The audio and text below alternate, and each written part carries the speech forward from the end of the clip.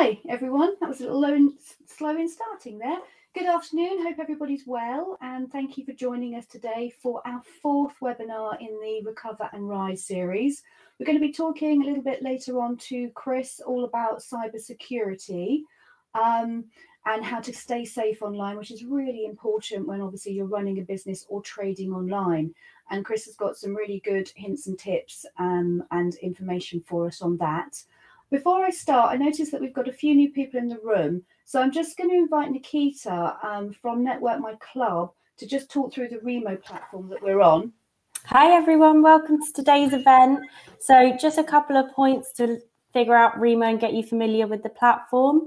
So just to highlight, when the Q&A starts later, there's a Q&A section just to the right of your screen, so you can put any questions in there. To turn your camera and microphone on, just use the toolbar along the bottom of the screen where it says cam on and mic on. In the open networking room, just double click the table and you'll move over there. If you're having any problems turning your camera and microphone on, just give the screen a refresh and that should reload it. If you have any questions, any queries, just double click one of the help desk for support. And you can also use the button tile view in the toolbar to make everyone's screens just appear a bit larger on your screen as well. Any problems, just find me in the room. Thanks, Cheryl. Quite slow in pulling through from my little avatar, so I'm sorry about that today. So as I say, this is our fourth in our series. I'm just going to share slides, if I may, quickly and show you all what we're up to. Can everybody see those? Let's just get those into presentation mode. Okay, so Recover and Rise, we are series 1, getting online, all about how to get online, how to improve your business online, how to sell online, how to be secure online. That's what we're all about for the next few weeks. All of the workshops start at midday. They're all lunchtime and they're all Tuesdays and Thursdays. We then go through the series 2, which is about customers and marketing, series 3, systems and productivity, and series 4, growth and expansion. So, as I say, today we're talking about web security, but on Thursday we're going to be running a webinar on e-commerce with Malcolm Duffett, who some of you might have met a few times. He's also one of our digital champions, and Malcolm's going to be running through how you can sell online using different systems and different platforms, what it looks like, and how you can actually improve your business and make sure that you can get those all-important sales. So that's on Thursday. So if you haven't booked onto that yet, book onto that and come along. That would be really great. But today we're going to hear from Chris White, who is Police Detective Inspector. And Chris is going to talk to us all about why cybersecurity is important and how to protect ourselves, and also what to do if we think something's not right. Because sometimes it's really difficult to know whether something's right or not right, and whether you just got a feeling about it. So without further ado, I will hand over to Chris and we can start that webinar. Chris, are you there? If you just pop your cam and your mic on, you should pop up on the screen with me. I'm on. Yeah, there you go. Oh. Working my end, but let's just right, hang on. If you look at the bottom of your screen, Chris, you should be able to pop your cam and your mic on.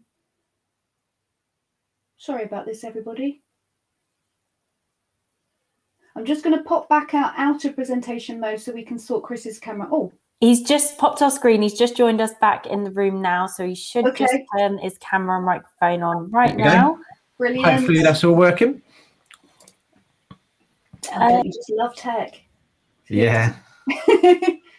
That's frustrating because we were just talking, weren't we? So.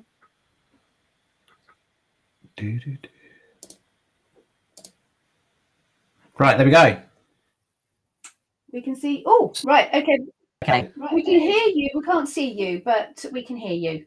It's never a good cybersecurity input. It doesn't go wrong with the technology, so we have to live with that one. Hi everyone. It's Chris. Chris, I'm gonna leave you. No problems. So Chris White, I'm a police officer in the South East Cyber Resilience Centre, which we're a not-for-profit organisation pulled together by private sector, public sector, and as it says there, that we are working Thames Valley, Oxfordshire, Berkshire, Buckinghamshire, West Sussex, Hampshire, and Isle of Wight. I'm Forces, Hampshire, Thames Valley, and Sussex. And what I've done is I've interviewed a lot of students from the local universities over at Portsmouth, Southampton, Surrey, Oxford, and New Bucks. Effectively, students are either doing computer science or cybercrime degrees, and to help make safer and trading online safer with their computer systems. So going on to the presentation at the moment, I'm going to talk to you about crime figures just to start off with. Roughly, these are all similar to the UK. So in the southeast, we're no different with the threat landscape, because the moment you plug your computer into the internet, you're game on for threats, sadly, that anyone can experience all around the globe. So when we look at the overall levels of cybercrime reporting, it has remained consistent year, with a small exception in November, which was the likelihood online to buy stuff just before that mad Christmas rush. I'd say that small little peak is probably modern businesses experience a little peak. It's still out there. The threat's still out there, sadly, in relation to computers. There is a national trend, which the southeast of the UK, so I can only narrow down some of the crime figures for Surrey, Sussex, Hampshire, and Thames Valley. But the national trend has seen cybercrime by about 11%. The southeast has seen an increase back last June, but we don't quite know what the big causation was for that. We break down some of the crime figures even more. When we look at the last quarter for this year, I'll go through some of these titles. So if you don't know what they mean, don't worry, I am going to explain them. But these, I'm going to be talking about these crime types because these are the more serious ones that we see at the moment. So email compromise, that's effectively, I don't know, if you've got a Yahoo account, someone could guess your password, log into your Yahoo account, and then take over the account, change the password, and kick you out. And that would be a proper headache for you. Network intrusion. So I don't know if you own a baker's on the street corner and effectively you have a website and some infrastructure where you can book orders or you can take payments using an online system. I could effectively break into your systems and then change your website around, just cause general havoc and lock you out. So that's where someone can get into your system and damage or disrupt your system. DDoSing, which stands for distributed denial of service. That's where I could flood your website or your business with so much traffic that your website falls over. And a good example of that is when like big shows, musicians or football matches go on sale. Ticketmaster is a great example. Everyone wants a ticket at 9 o'clock, and then by 9:03 the website's gone down because too many people are on it. That's DDoSing.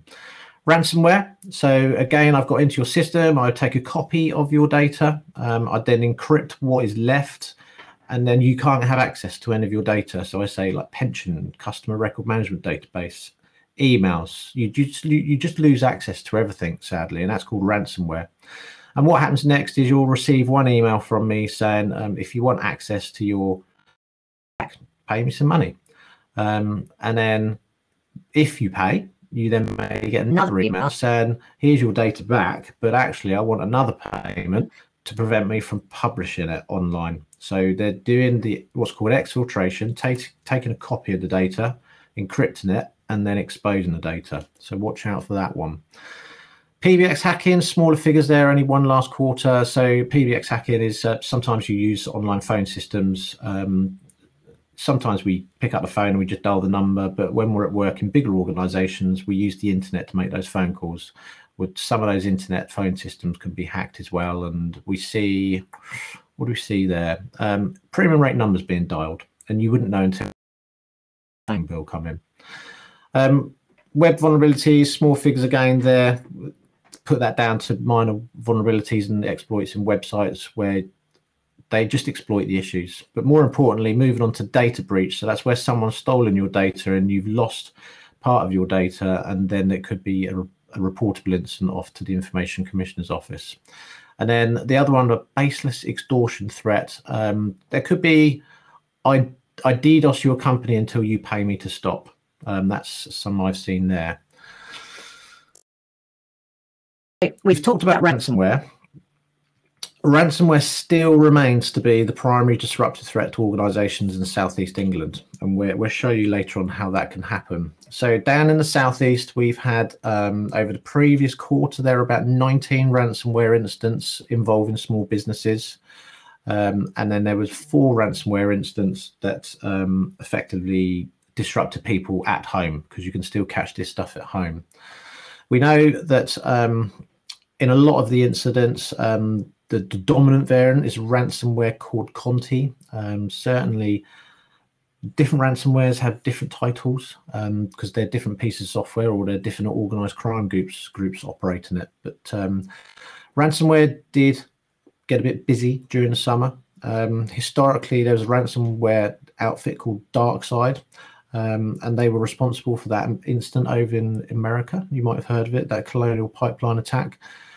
They did go quite, but I know that they offer this as a service, so you can go onto the internet. There are particular areas of the internet where you can buy someone, or you can buy something that can undertake this service for you if you're not technically competent to do it yourself. But that's known as ransomware as a service. So there's not a lot you can't buy on the internet, and you can still unfortunately buy unlawful products and unlawful services. So you can get people to do this, and they run things like price jobs or hourly rates or daily rates. This stuff, sadly, so we break down the victims as to who's being targeted.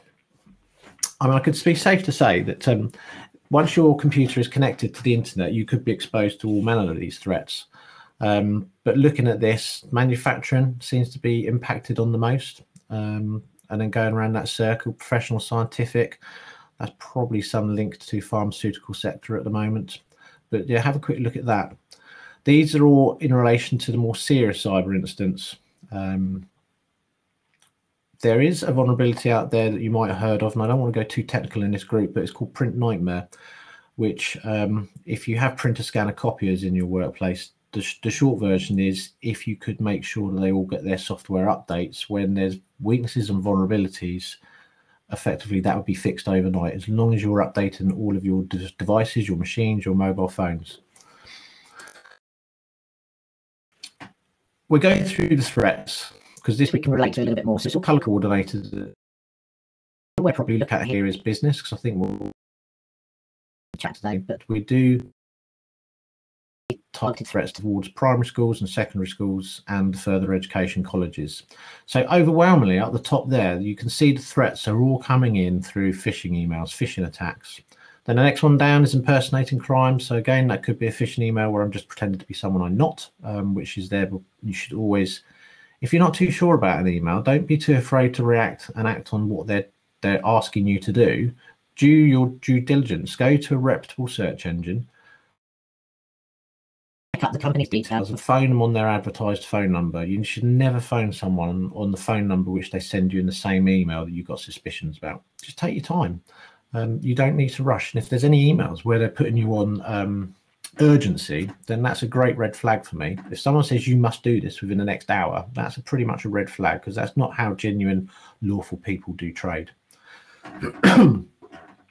So once the phishing emails come in, sadly, some people click on the link, then the computer, by clicking on the link, has had the permission to download viruses or the malicious software.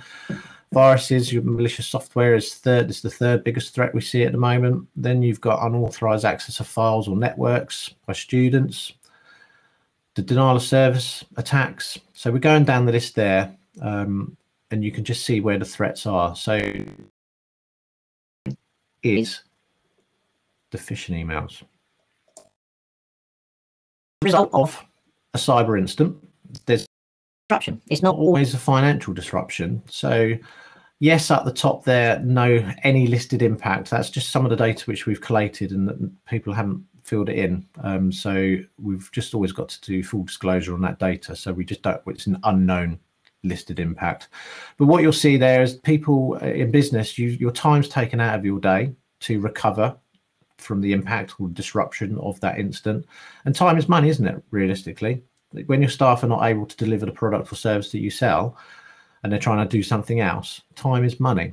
So you may get bad reputation, loss of sales, people might go to your competitors, you get complaints, you then might have to cover off fines or goodwill compensation. So it's not just a cyber incident where your computers won't work. There's a lot of consequences to that. How do we stop all this from happening In the first place? So I mentioned earlier about what are the easiest ways. Majority of cyber attacks is covering off Some of these up-to-date malware protection. So if you're running a Windows 10 machine or machine, a Mac, the security settings, and just make sure Windows Defender is up to date, turned on, and actively downloading its latest protection every day. So always make sure you're getting the download. If you're using a paid-for virus product or a free virus product, just make sure it has the ability to make contact with the internet every day and download today's version of it. Passwords, definitely important. We've got to have strong passwords. I'd probably move away from that expression of passwords and go to passphrases. So just wrap 3 random words together. They can't be linked into like pet names, birthplaces, favorite color, or maiden names. All of those are out realistically. Maiden names, because I could probably go on to what's that website, ancestry.com, and I can look up a lot of your maiden names anyway, because it's all there listed publicly. So certainly on social media accounts, we do leak a little bit too much information on social media accounts, especially when it comes to pets. So 3 random words. Just pick 3 random words, squash them together, and then make that your new passphrase. So try and get it out of your head, password. Go to a passphrase. It'd be nice if you could have a passphrase with character length of at least 13 characters. So if I put that into context, the password in your head, and you have a password length which is only made up of 8 characters, I could probably hack a password that's only 8 characters long in just under 20 minutes. So we've got to do better with our passphrases. So try to get your passwords a little bit longer than 13 characters would be pretty good. I know your computers get fast. If we could just make our passwords longer. Firewalls, we need firewalls turned on. So at home, you're probably looking over nearby the TV and you've got your Sky router, your TalkTalk box, or your BT Home Hub. And then I know in small business, you're likely to have those same sort of devices. Just make sure the firewall's turned on and it's working. So that will keep the bad traffic out and the good traffic in. It's rather like you're going into a nightclub and you've got the door steward on the door. Generally, they screen all their customers, don't they? And a firewall will be screening internet traffic, and it will be preventing the bad stuff getting in and out. Restricting rights. So again, if you're a small business, your laptops which you're using or your computers that you're using, make sure you're not using it on the administrator account. So I know when you take the laptop out of the box, you plug it in and it has one account which you log into. That's usually the administrator account where you've got permission to do loads of different things. What you need to do is create a guest account, or try not to call it a guest account, but call it in your personal name. But just make sure you have standard user settings, so not administrator level. Administrator means that you can do anything. You can do untold amount of damage. So realistically, we want to remove administrator settings and do your day-to-day business activity. So surfing the net, answering emails, just do it on a standard account that doesn't have high level of privileges. Why? I open up an email, I click on the link, I then try to download some software with only standard privileges. I can't download the software. So that means I can't download the virus. So there's good protection there. Backing up data. So we must have a backup.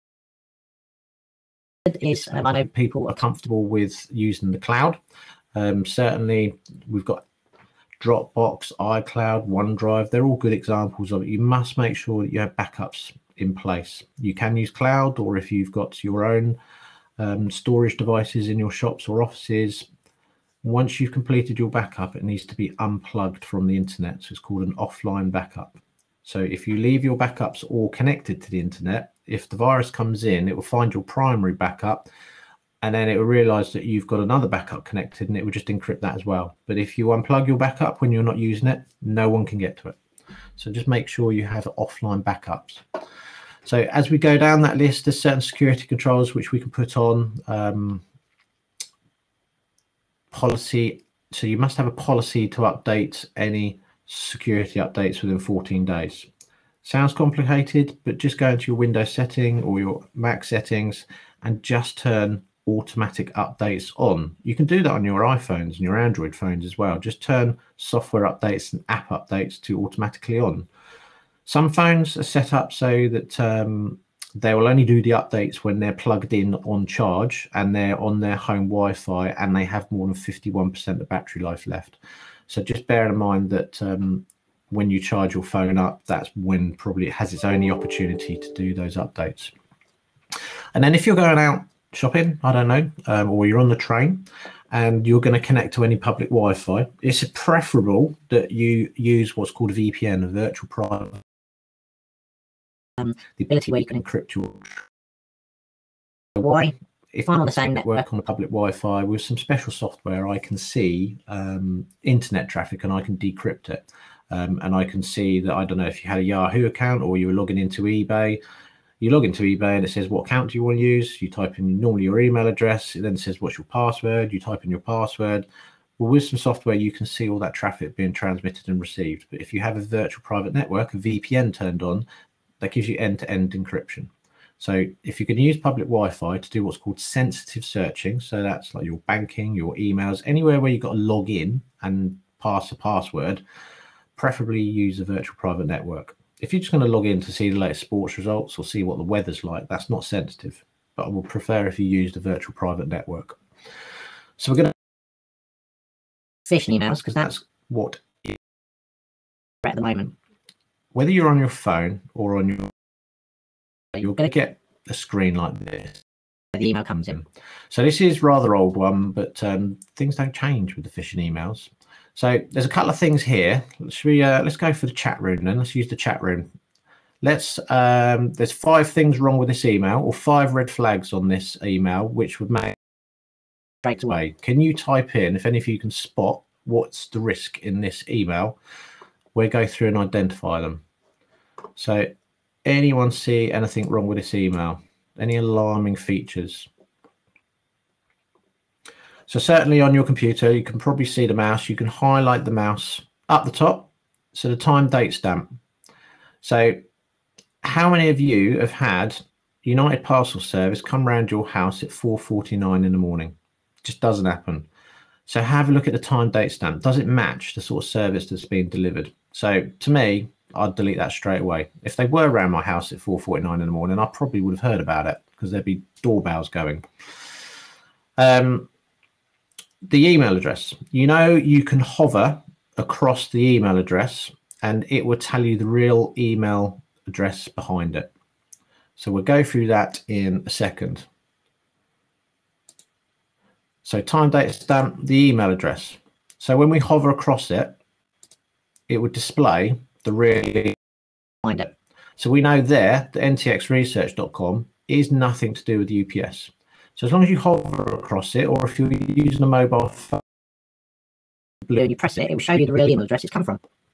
So always check the header. If you're in a business and you've got things like Office 365 running, there is a rule you can put in where it will automatically display the real email address for you, but you just got to configure to do that for you. Have a small business is big enough to have a couple of staff members, you can configure it to make life easier for you. So consider that one. So attachments, download. I wouldn't download anything that I don't really expect. So a zip file is quite dangerous. So you download a zip file, it's a bit of software, it will go onto your computer, you double click, which is then on your machine. So consider what you really need to download. So any Microsoft Office products, you can use what's called disabled macros or open in protected view. If you don't really need to open up the whole spreadsheet or the PowerPoint, always make sure any Microsoft products, you can open them up in protected view only. Why? Because you can hide a virus in a spreadsheet or you can hide a virus in a Word document. It's not complicated to do that, which is why you always see things like macros disabled. It's quite important to leave them disabled. Dear customer, again, it's a little bit vague, isn't it? Realistically, if it's a personal email, it should say Dear Chris. So anything that's Dear customer, they don't know who you are, so delete that. And then the comma, there's a little bit of grammar error in there as well. Yes, I know the bad guys are getting better at their literature and grammar, and there's less errors in it, but certainly that one is a dead giveaway. For example, Barclaycard. How many errors on this one? 1, 2, 3, 4, And I can see 5 on that one.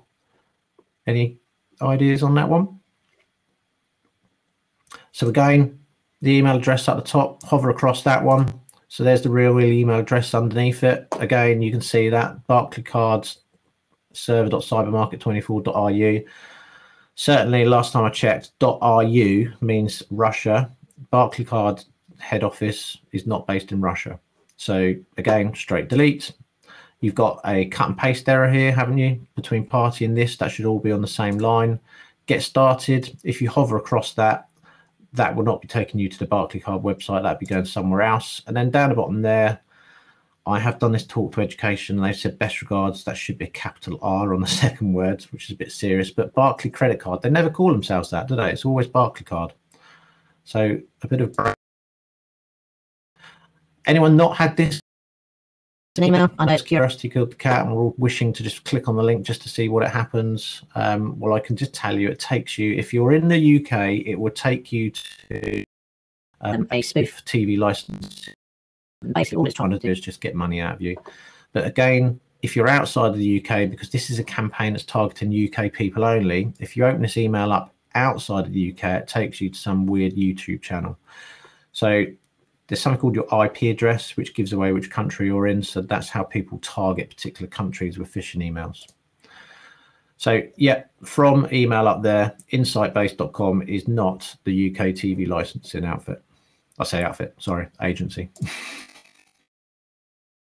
That's what happens. You click on the link and it takes you to a dodgy website. So you go onto this. Remember, so we've clicked on the obituaries section. And you see the circle, it's going round and round at the moment. Often seen when you've got a slow internet connection. It's a bit slow website, or my internet's playing up. At the top, you see it responding. Down the bottom now, you see the security center. That's been turned off. That'd be worrying. But unfortunately, it's now too late. So you're probably thinking, oh, this is a very slow website. You might close the screen. You might not. You might just sit and wait. But what we into that was 26 seconds. I think that was. That is the encryption has taken place. All of your files are now encrypted. You can't see anything. Everything's like gobbledygook, as you can see there. That is how quick the encryption takes place. So there's a lot of things you can do to prevent that from happening, and we will go through that. But roughly that is what you see and how quick it takes place. So the only file which we left unencrypted, this is a typical example. This is the only file you can see. So there will be all your files are being encrypted. Tough luck, not a lot you can do. Don't reset, don't do this, don't do that. A lot of worrying things there. Email address here. So this will be the email. If you want your stuff back, you email us and you put some money in our Bitcoin wallet. So they will say how much money they want, and effectively Bitcoin is a currency. It goes up and down like a YOLO, like any other currency, but certainly they could ask for 1 Bitcoin or half a Bitcoin. I have heard that they do homework on the businesses that they do target once they successfully target them. So they would go onto company's house and they would see how much money you've got roughly from your last submitted accounts, and then they will adjust their ransom accordingly. So certainly, let's look at the figures. Since last March, so March 2020 to July 2021, we saw 294 reports of ransomware reported to Action Fraud. 46 of those were schools. So it is quite disruptive to schools, and they do tend to target schools during school holiday time when there's not many IT support people in. So again, we've also seen examples of some of these ransomware be inflicting their damage on like long bank holiday weekends, because they know there's less people in offices or shops because most of them are shut because it's a bank holiday. So just be aware of that. We protect ourselves because it all sounds a bit doom and gloom at the moment, doesn't it? So what we want is secure device. So whether or not you're at home on the family computer or whether or not you're at work, all device is this systems. If you're on Windows 10, just make sure it's auto updating. It's a switch that is inside the Windows settings. Just turn on auto updating, and on your phones, update the apps. vulnerabilities are found, the manufacturers of these devices fix it, and this stuff happens 24/7 because it's not necessarily the people that are fixing it are in the same country, so they could be working whilst we're sleeping. So yeah, effectively update your systems, update your browser, update your antivirus, your anti-spyware. So on Windows, that's called Windows Defender. So antivirus and anti-spyware is all in the same one, but you might have downloaded some additional ones. Make sure your firewall's updating. So you can see the theme here. Make sure everything's auto-updating. There's something called two-factor authentication or multi-factor authentication. Again, turn it on. They're free. So they all have it. Just turn it on. So if I log into my email account and it's the first time I've used that device to log in, effectively it will send you like a 6-digit code to your phone as a text message, or you might have an authenticator app, and then you type that 6-digit number in, and then so make sure two-factor authentication is turned on. When it is turned on, you and see from, I don't know, Sainsbury's saying, here is your 6-digit authenticator text. You've been in bed, you know you've been asleep. So someone knows your password to your Sainsbury's account. So effectively, you know that password is compromised. They couldn't get any further because they didn't type in that 6-digit code that went to your phone. But it's a great notification to say, my password's been compromised. I need to change that. But without 2FA turned on, you can just imagine what's happened. So I see that quite a lot. Every week I speak to businesses where small business do all their trading on Facebook and Instagram. So not all of them have turned 2FA on Facebook and Instagram. So if there's a data breach and I can see some passwords for that small business, you could log into their Instagram account, take over their account, change their password, be a bit disruptive, probably damage the reputation, upset some customers. In the meantime, you'll email the business, if you want your Instagram account back, you best pay me some money. Quite rightly, you'll be reporting it to Instagram, who then respond and do the investigation and try and give you back to your genuine account. But that doesn't take place instantly. And whilst I have seen that side people social media accounts, and they're just damaging your database. So just make sure you, again, virtual private network, if you're going to use anything other than trusted Wi-Fi, so you're going to go to a Wi-Fi that you don't know who owns. Password manager. So if you've got access to a password manager, they're on your browser, or you can download a password manager. Definitely use one. So the password can store all your passwords for you. So you only really need to remember one long, strong one, which gives you access to your password manager. And a password manager will then remember all of your other passwords for all of the other accounts that you log into. So I think I've got, I don't know, it's well over 100. And it still mounts up, doesn't it? You've got your bank, your shops, your loyalty schemes, your email, Amazon, Facebook, it all adds up. So there's probably, I can guess most people have at least 40 to 50 passwords. So have a password manager for that. I know in the old days people used Post-it notes, but we're trying to move across to password managers now. A screen lock. So on using it, effectively it should go into side, and then when you pick it up and you come to use it, on phones, they would take your facial recognition, others would take your fingerprint, others would a password or a PIN code or even a pattern.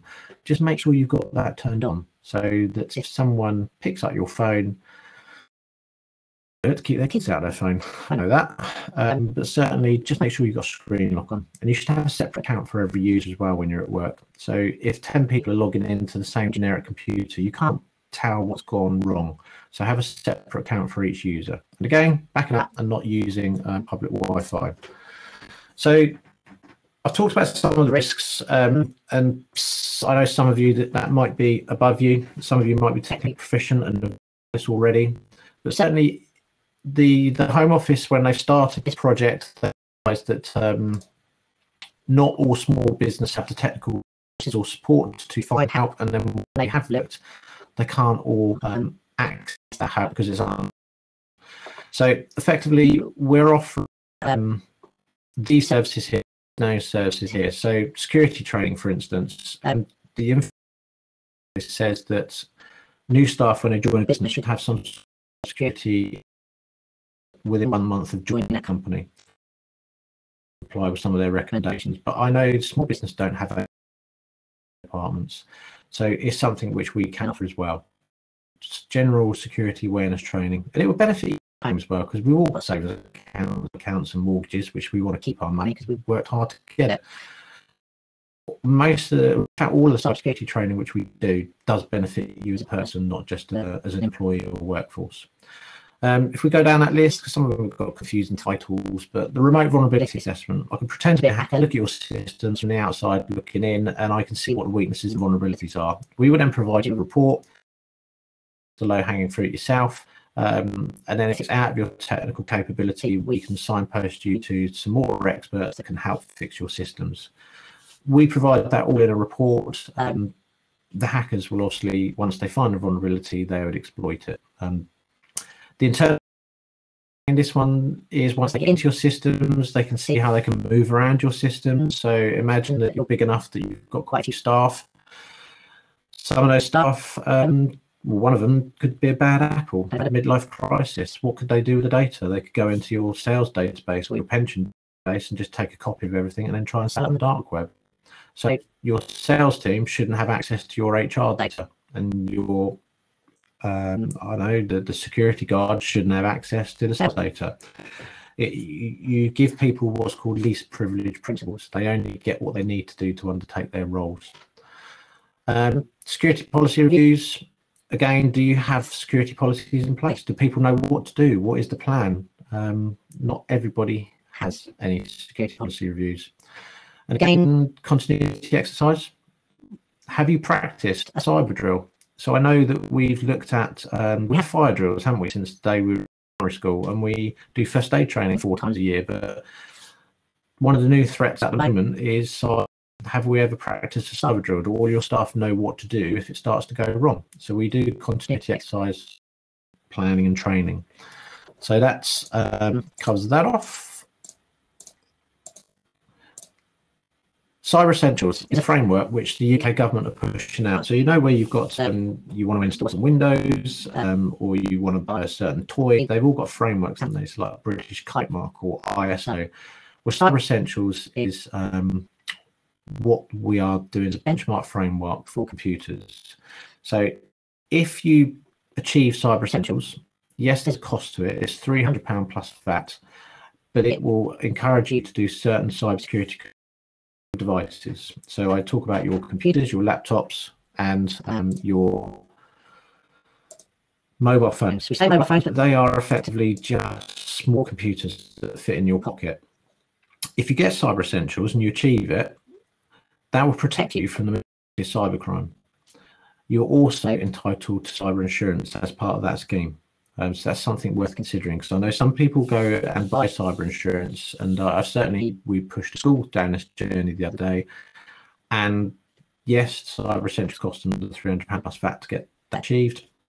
They didn't need to do their cyber insurance, which was costing them about £2,000 a year. So have a look at Cyber Essentials. Above your head, give us a ring. We can help you along that journey. Certainly join the Cyber Resilience Centre. The core membership is free of charge. Everyone gets a welcome pack, which talks to you about what we can do. There's monthly newsletters that come out that talk you through what the threat is that we're seeing.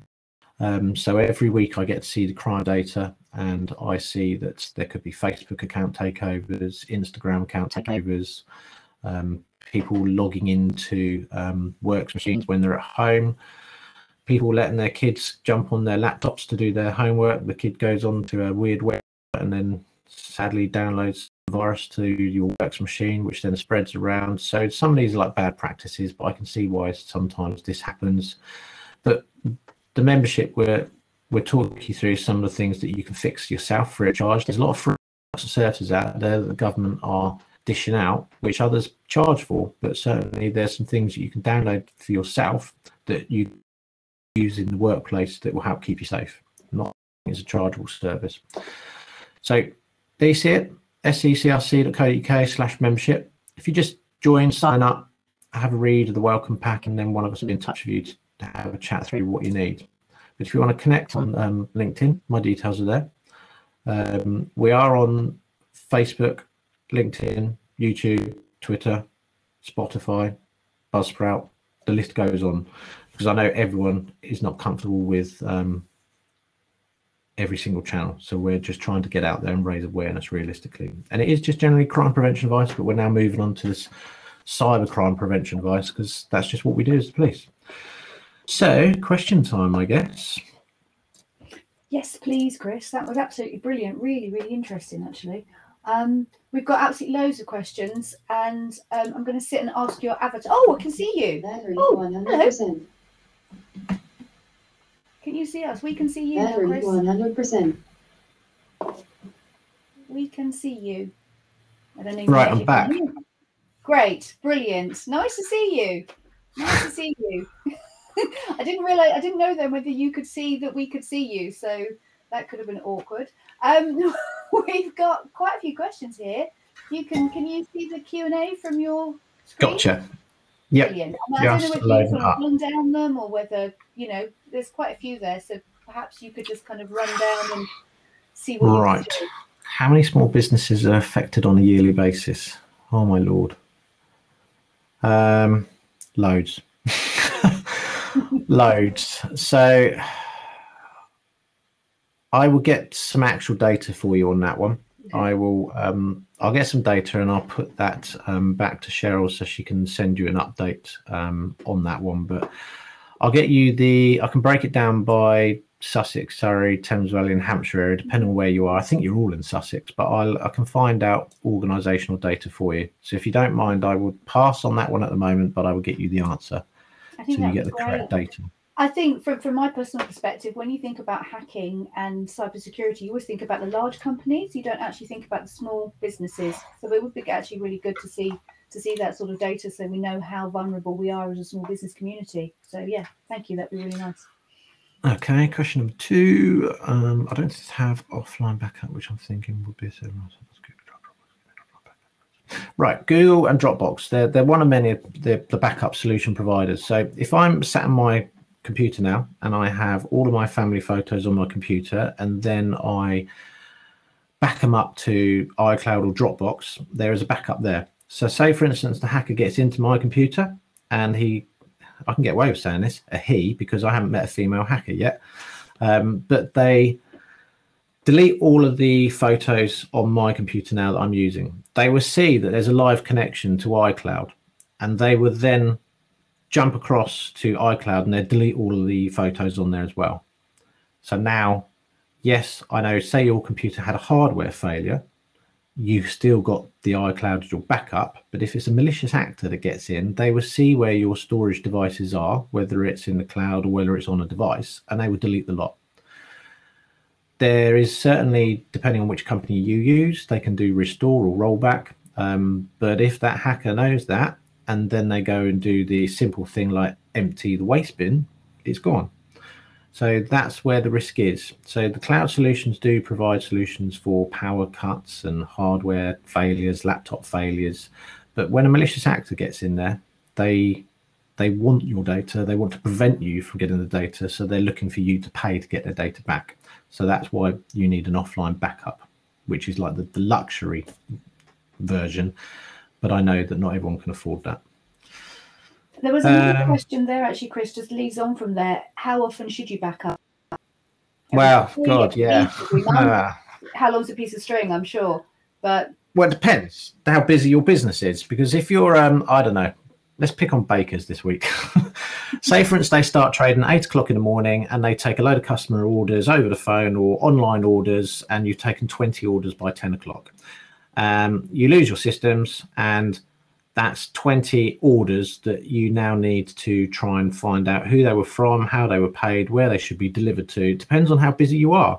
So banks, they would do what's called mirroring backup about 3 or 4 times a second. Quite obvious why they do that. And they'll be stored in multiple different locations all around the world. Schools, I think they do backups a little bit more frequently during exam time. But if you're not a busy business, you might want to do weekly backups or daily backups. Certainly at home, I think I do monthly backups, but it depends how busy you are. And again, finances, because to do a backup, could be costly because you're increasing your storage space. So it's how much time you've got to work out, if it all goes wrong, to fix it. We've got one from Clive here. Action fraud is dismantling what or who is replacing the service.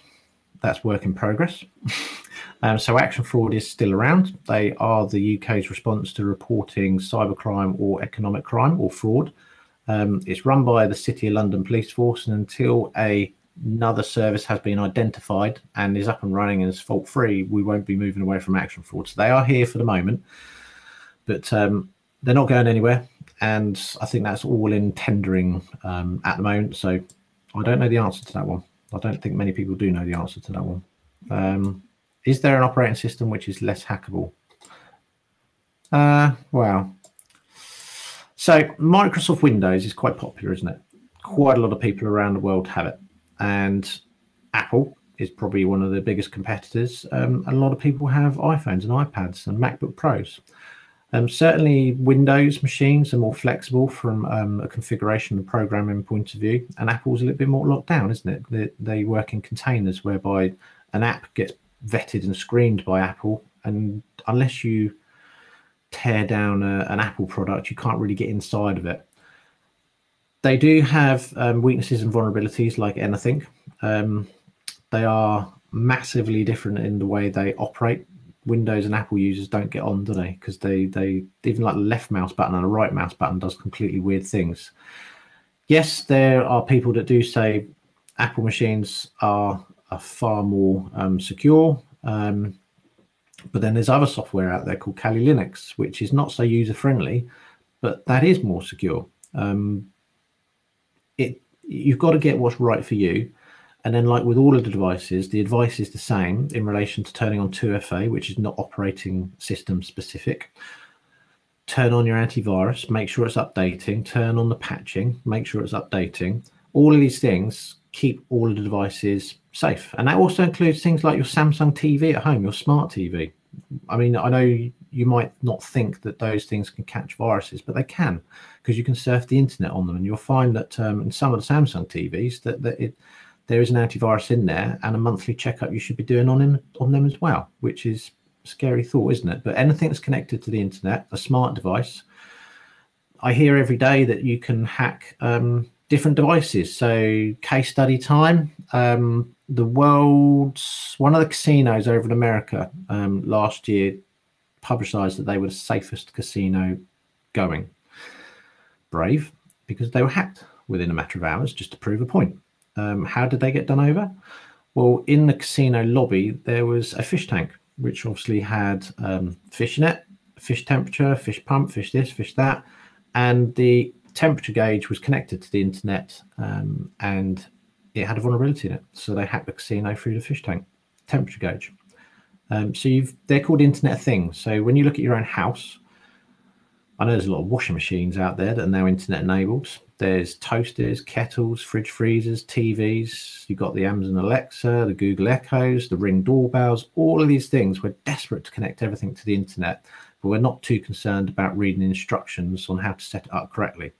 So all I would say is please do read the manufacturer's instructions. Make sure you've taken everything off of its default password, because you can Google most default passwords. So like a printer, scanner, copier in the office, if it's still left on the password it got when it was put in its box, and you take it out of the box and just plug it in, I could probably get into your printer, scanner, copier because it'd be on its default password.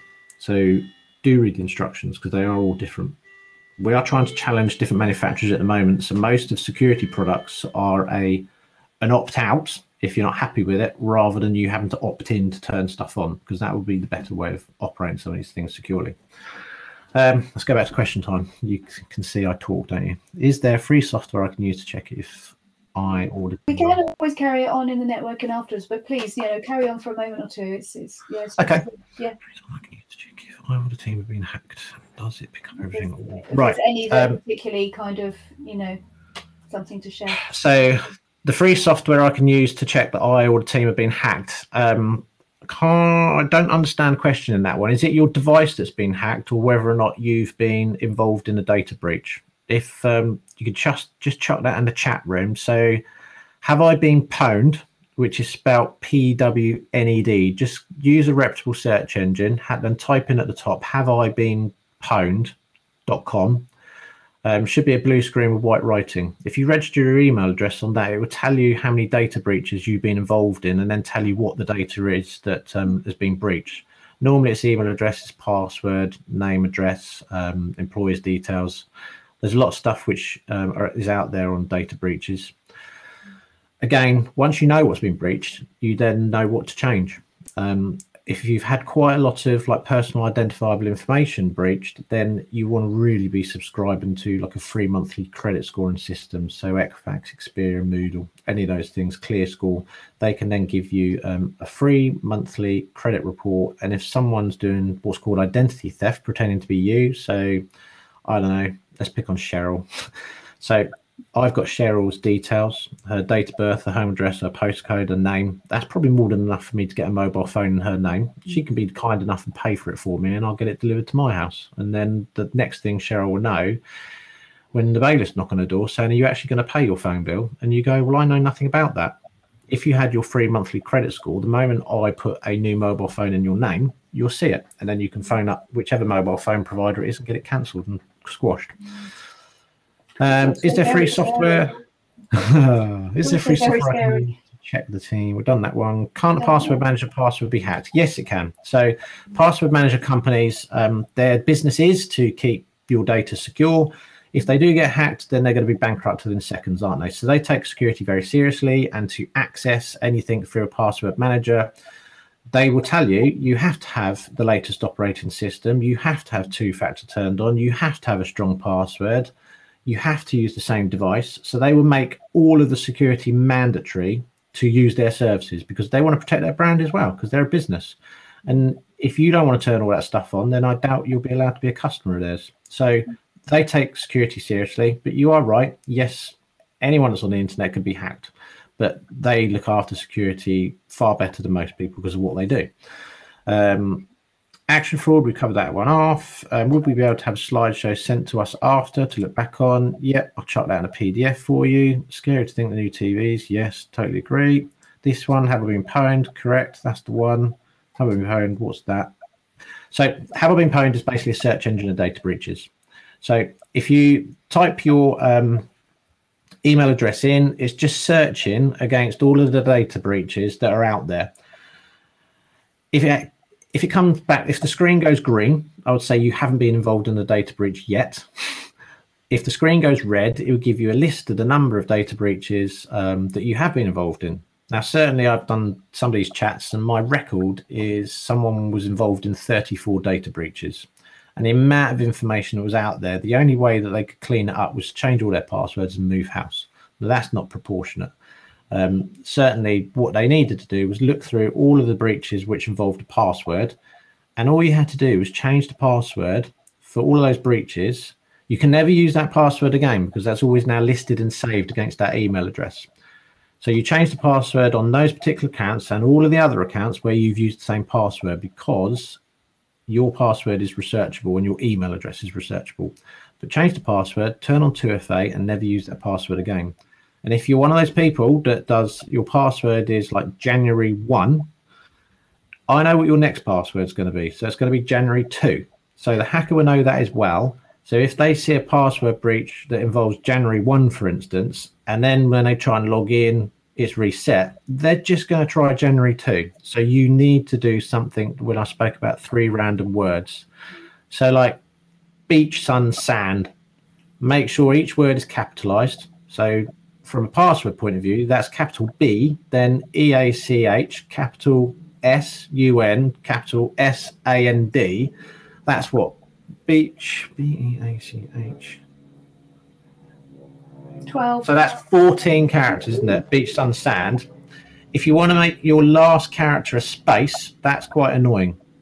It is a character. A space is a character, but then you can't actually see how long it is. You don't know how long it is. So chuck a space in at the end.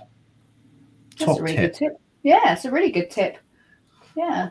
And then if you are brave enough and good enough to make it complicated, putting symbols and numbers in, then that's where it starts to get difficult. but 3 random words is quite good to start off with. The longer the words, and obviously pick ones that you can spell, otherwise that's going to be a bit annoying when you come back to re-enter it. But if you're not comfortable with using a password manager, I get that. Some people still like to use a little black book. Some people like to use post-it notes. Some people put the black book in a fireproof safe every night because they're comfortable with it, because they're in real life possession of it. I use password managers myself. I have a long, complicated password which gets me into it. The good thing about password managers as well is that if I go to eBay, for instance, and the password manager says, "All right, Chris is trying to get into eBay," it would then auto-populate the password in eBay, and then I log in, and I've had to do very little human intervention. If I get an email in asking me to log into Amazon for today's deals, I go to Amazon. Password manager is trying to populate the password, but it's already checked Amazon because it's a fraud website. I need to go to Amazon, but because the phishing email is directed me to go to their version of Amazon, the password manager will not populate with your password because it knows that's a fraud website. So it's doing some extra work in the background. So there are some pros and cons to it as well. But I know not everyone's comfortable with using something that they're not happy with. And I wouldn't encourage people to do anything they're not happy with. Okay. So have I been pwned? We covered that one off from that. Mine comes back with 7 data breaches and 1 paste. Yeah. So have a look at the dates on those 7 data breaches, Nat, and see effectively, I don't know, if one was data breach in January 2016 to your Yahoo account, if you changed your password after January 2016, then you're safe. But if you're going, "Oh, I don't know whether I have," then I'd say that's a no, and you need to change your password. And at the same time, turn on 2FA. And then once you've done that, click the Verify Me button. So if there's a data breach tomorrow, you'll get automatic email notifying you saying you are involved in the, I don't know, the Chris White data breach. I hope not, but you're involved in the Chris White data breach tomorrow, and you'll get an email about it telling you what's gone and realistically how to fix it. All right. Vicky, what about cookies? When we have to accept these cookies when we go onto websites. You don't have to accept cookies if you don't want to. Cookies are there to make life easier for you. So if you go onto the Marks and Spencer's website, the cookies is all about saving your history and you and what you've liked and where you've been before, so that when you jump onto the M&S website, for instance, they know you looked up food last week. So the website will probably be offering you food offers on what you've been through before. So you can surf anonymously if you want to. There's different websites out there. You get the warning every time you go onto a website these days to say accept all cookies or disable personalization cookies. You can disable all cookies if you want to, but you'll then just have to auto enter everything when you go onto that website. It just means a little bit more typing for you, and you won't get that personalized experience, which is what the marketeers and advertising people think is great. Tracking cookies. Cookie is a tracking thing. They're all tracking. So you jump from one. So if you go to Google, for instance, there is some software that you can download off as an app. There's like Ghostery. So that will block all cookies and allow you to basically surf anonymously. And you'll see that if you go onto like the BBC website or Google, that they might be exchanging cookie data between like 20 different companies because they all share data. So yeah, they track. That's why you hit Google, don't you? And down the right-hand side, you get banners saying there's a plumber near you or there's an offer on at the bakery. That's how it all works. But you can surf anonymously. Ghostery, or just set up your browser. So if you use Edge or Firefox, go into the settings and you can browse anonymously if you want to. Brilliant. Chris, you're an absolute superstar. Absolute superstar. Thank you so much. I'm getting a bit of an echo back, so I don't know if anybody else is. But Chris, are you happy to stay around for sort of 10-20 minutes on our networking session in case anybody's got any more questions for you? Yeah, certainly. I'll be around for a while, but definitely encourage you all to sign up to the centre, and you can get that welcome pack come through and start that journey to keep you safer and trading online.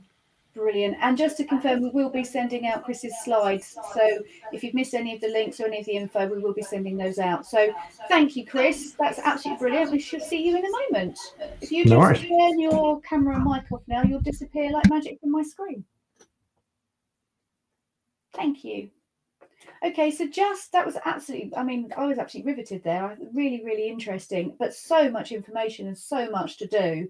As Chris has just said, he's going to hang around with us for a little while. We're going to have about 20 minutes of networking. And for those of you who haven't used Remo before, you literally just, when we come out of presenter mode, you literally just click where you want to be. So you double click around the tables depending who you want to talk to. We don't have any digital champions today with us, but there is, I'll just quickly share my slide if I may, just to show you very, very quickly, past Chris.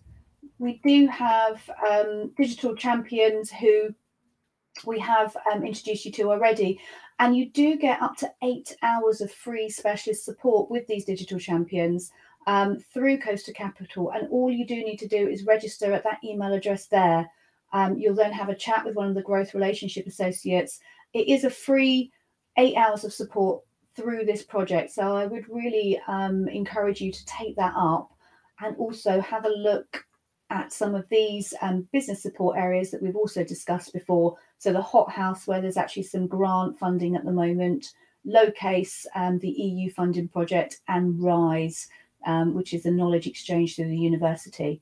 So some really, really good ways to actually maximise how you can get funding and how you can move forward. But I will pop off now and we will go into our networking session and click around, have a chat with Chris. We've got probably about just over 15 minutes. Thank you all so much for joining us, and I look forward to seeing you on Thursday. Brilliant. Thank you. Bye now.